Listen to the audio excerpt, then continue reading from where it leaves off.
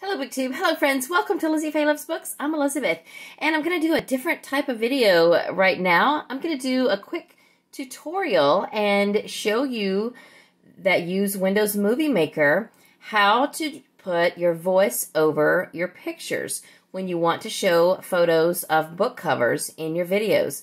I used to not know how to do this.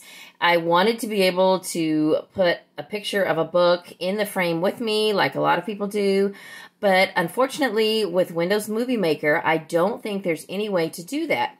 But you can add photos to your video, and you can put voice over and talk about the books that you're showing in your photos. But a lot of people don't know how to do that. And I've noticed several booktubers that I follow who do show us pictures of books, and there's just 5 seconds of blank airspace while that photo is up. And I figured maybe they just didn't know how to do it, and I thought I would just show you how. So this is something that I have figured out on my own. I'm basically self-taught. When I started my channel 5 years ago, I didn't know the first thing about editing, filming, anything, uploading. I mean, I was scared to death. And a friend of mine told me that I could use Windows Movie Maker to edit. And my husband sat down with me initially and we figured it out together, and then I was on my own. He has not helped me since then. And I have just been able to figure out how to do this. Now, I only edit with Windows Movie Maker when I use this really old camera, and this is really on its last leg. But whenever I do need to put photos of books into my videos, I use this camera. It takes an SD card, and so I know how to plug that into my computer, and then I load it onto Windows Movie Maker. And I'm able to do major edits and add photos of books or any other photos that I might want to do. Now, I do sometimes film on my phone, which is what I'm filming on right now, and I am learning how to use Videoshop slowly but surely. But I don't know how to add photos or anything like that. So that's a whole different thing, and I'm still watching tutorials myself to try to learn how to do Videoshop better. However, I'm sure that some of you are like me and you are using Windows Movie Maker, and maybe you would like to learn how to put your voice under photos of books. So this video is going to be for those of you who already know how to put book images in your file, and it's called a collection. You add it to your collection, and I know that some of you know how to do that because I've seen your videos and I see how you take a book cover and you pull it down into your movie here, and then you let that play. And so here's what that looks like. She's got a sequel coming out to Fried Green Tomatoes. And then there's 5 seconds of the image. And then here you go with the rest of the video. Now, what I want to suggest to you is that you go ahead when you're filming and you film it exactly like you would if you were holding the book in your hand. And then what you do is you go ahead and edit your video. So I have already finished the editing process of this whole video, and I've already pulled all of the images that I needed for the video into the collections. And so now I have already, at this point, I have identified which segments of my movie that I want to use for my voiceover, and it's this small segment here and this one. And then what I'm going to do is first just estimate how many seconds that I'm going to need of my image. Right now I have 10 seconds. I'm probably going to need about 15 seconds. So there I have pulled the image into the screen 3 times. And then see this row right here where it says audio and music? That is where you're going to pull the actual video down into audio and music. So I take my clip that shows me talking and I'm going to pull it down, and I'm going to put it at the beginning of the first image. And then I already know I need this segment too, so I'm going to pull it down. So basically what I did was I took the image here and I pulled it down under the photo. So now this may work out just about right where I don't even have to trim it. I'm going to click back on the image because a lot of times there'll be more image than audio, and then you're just going to trim it. So then I usually start back a little bit and I just watch, and I watch how it's going to got a sequel coming out to transition. Tomatoes. It's called Wonder Boy of Whistle Stop. So there I have my voiceover alerted my family to that fact, while I am showing you the picture of the book. Late October, and here is where I'm seeing it. So there was still a tiny little bit of blank space. So you just get to about where, about there, and then I'm going to go up here to clip, and I'm going to just clip off the very end of that image so that now I can go back and I'm going to listen to the transition and see how it goes. To late October that this book will be coming out. The other author... And there you have it, a smooth transition. All right, so let's do one more. Now, I already know that I need my next picture to be one segment over, and I am going to need it a little bit more because what I said about this next book is a little bit longer than what I said about the previous one. So I'm going to go ahead and pull 4 down. Now I'm just going to take these next 3 segments and I'm going to drag them down underneath.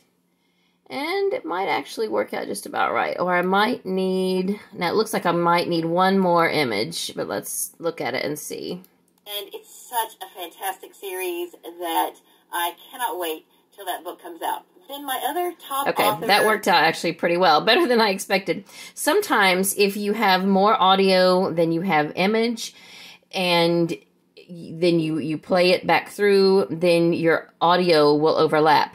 And all you do in that case is just pull one more picture down and then clip it wherever you need to by using clip up here. Sorry, you can see it up here by using clip. Okay, so I didn't need that though, and I had a really smooth transition. So I can either drag this back up there or I can just click on the back button and that will undo my last edit and I will go from there. One thing I think it's helpful to do before you start moving your images down into your timeline is to first separate out the clips that you know you're going to put under your picture. For instance, this clip here is more than what I want to put under my picture. So I've already paused the film right at the point where I want to split it. So I'm going to go up here to clip, and I'm going to click that, and then I'm going to click split, and that way I have separated this segment that I want to put under my picture. Now, I failed to mention earlier, so I want to do one more picture and be sure that I also tell you this. I think it's much easier to put your image to the left of whatever clip you're going to move. If you put it on the right and then you move your clip to the right, it doesn't line up perfectly. So it's just trickier to do. So I'm pretty sure that this is the clip where I want to start. So let me just double check. The book is... Yes. So I like to split my timeline, split my film right where I am going to tell you the title of the book. Sometimes I tend to get kind of wordy and I have a lot to say leading up to a book, and I generally don't show what the book is until I get to the point where I say the book is called. And so here I'm going to drag a picture, and I believe there were 3 segments that I'm going to put under this one. So I'm going to go ahead and drag about 20 seconds of photo. And then I'm going to take the first one and put it there, and take the next one right up against it, and then the last one there. And it looks like this is the picture is going to hang over just a little bit. Now, if I leave it just like it is, the bottom one is highlighted, and I want to click on the picture to make sure the picture is what's highlighted, because that's what I actually want to clip. And so let's just push play and get it to the part where we need to clip. I just thought it was very well told. It's such a good book. I like to get it to the point where I can see the edge of the audio clip, because if you do it before then, it will sometimes overlap. So I think that's about right. It's right on the edge. Let's do clip and end. Okay, then always, always, always go back and play it and make sure it looks like you want it to look. Whether I would like it, and I ended up really enjoying it. The book is Playing Atari with Saddam Hussein by Jennifer Roy and Ali Fadil. This is Ali's story of growing up. Now, one thing you can do if you have a lot to say about one particular book, you might show it first and do a short voice audio clip under it. Let's see, hang on a minute. Let me go back and hear that again. And I just thought it was very well told. It's such a good book. I really enjoyed it. Okay, did you hear that? It was too close. So I'm going to undo the last one, and I'm going to just play it now and see. I just thought it was very well told. It's such a good book. I really enjoyed it. I lived through the night. Okay, it does need to be trimmed, but not quite as much as what I trimmed. I'm kind of a perfectionist, so I like to just keep playing with it until it's exactly how I want it. I just thought it was very well told. It's such a good book. I really enjoyed it. Okay, I went just a fraction over. Now I can see the line of the audio clip, and so now I'm going to hit clip and end, and I think it's going to be better now. Let's see now. And I just thought it was very well told. It's such a good book. I really enjoyed it. I lived through the 90s. Okay, it's not perfect, but it'll do. Okay, so there you have it. That is how you put an audio clip underneath a photo using Windows Movie Maker. Now, one other quick thing I want to add that will just make life easier. Be sure you do your editing before you put your pictures in and move your audio clips down to the second column, because if you don't, let's say I need to edit something out of this clip that's ahead of this bunch of pictures here. So let's say I'm going to go over here and I'm going to edit something out. I don't even think you and let's say I'm going to just clip out a segment. The Handmaid's Tale. And so now I have clipped out a segment, and look what happened over here. My video moved, but my audio clips stayed where they were. So if I were to take out several segments here, these are going to be all out of whack, and I'm going to have to go back in and move them to the correct place. So just be sure that you try to get your editing done ahead of time. It's not the end of the world if you have to go back and take something out of the beginning, but it will cause you a few more headaches. So now I will put that back in, lest you worry. And now by just reversing that last edit, now everything is back where it should be.